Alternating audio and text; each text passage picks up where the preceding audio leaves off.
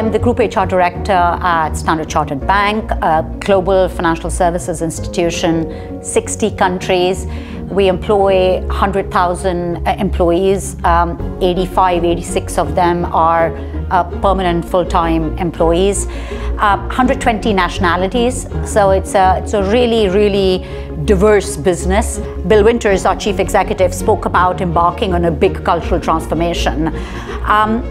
When we started the cultural transformation, the big question we asked ourselves was what kind of an organization we wanted to be. The word was human. So we said we want to be a human bank. When we launched human into the organization with the client stories and employee stories, it became clear that human was necessary but not sufficient.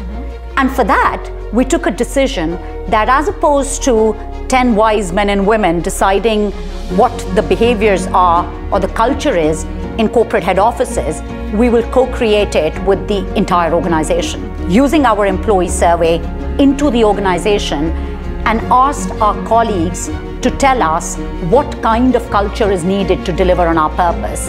We've been able to prove to management, to board, various stakeholders that as you empower colleagues in the front line, you change the relationship from parent-child to adult-adult, you get much better quality data, insights, but more importantly, we get alignment, right. and that's been really interesting with this piece of work. You shape the behaviors of the organization and the expectations. So we do the classic engagement measurement, but what we do with the employee surveys is every year push the boundary to do something extra. And this year we said we will do 100% transparency. So any employee could not just click and see the results of the team, they could see the results of every team in the organization, to really start comparing about their team from other parts of the bank. Right. And that has been bold, because actually what it does is it empowers everyone to engage in the process, not just of giving the feedback, but also looking at the data that's coming out and being able to compare it to various comparator groups within the organization. It creates a broader context. It's not just my team, it's the entire bank. Absolutely. And to your point about treating employees like adults, what we're saying is we're sharing some sensitive information with you and we're entrusting you to use it effectively and to protect it on behalf of the bank.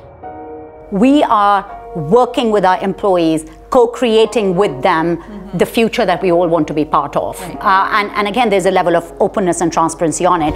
And I absolutely believe that that's result to some of this resonating with our workforce much more than if it was a corporate memo from the head office.